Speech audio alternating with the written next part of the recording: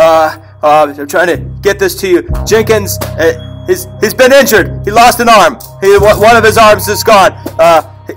Your actionable intelligence was not clear. He couldn't figure out what you were saying, and he didn't understand how your evidence fit into your argument. So before he lost an arm, he was able to get out an intelligence directive, which we will have Security Chief Sisson pass out to you right now. It is Intelligence Directive 1. Please rewrite your paragraphs according to this intelligence directive and re-upload as soon as possible. As soon as possible.